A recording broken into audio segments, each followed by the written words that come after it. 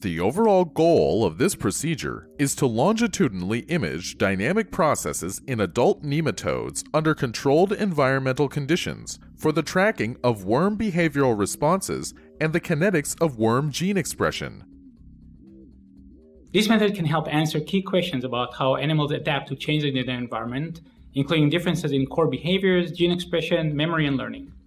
This technique allows the multiplexed longitudinal observation of individual animals under dynamically controlled environments, as well as the simultaneous sampling of multiple aspects of adaptation at a high resolution.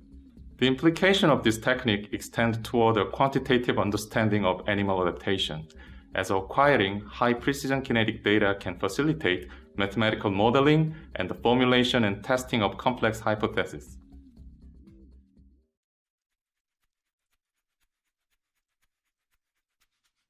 To set up the device for the procedure, first connect the outlet syringe tip to a 50 cm piece of syringe tube. To make an adapter needle, use pliers to pull the needle shaft from the needle hub of a 20 gauge by 1/2 inch needle, and use a Bunsen burner to remove the remaining plastic residue. Holding both ends of the needle with pliers, bend the adapter needle according to the geometry of the experimental setup, and plug the needle halfway into the other end of the outlet syringe tube.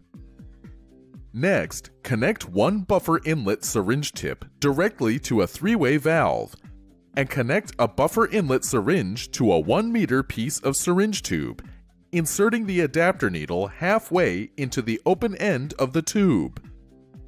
Connect the buffer exchange syringe to a 50 cm piece of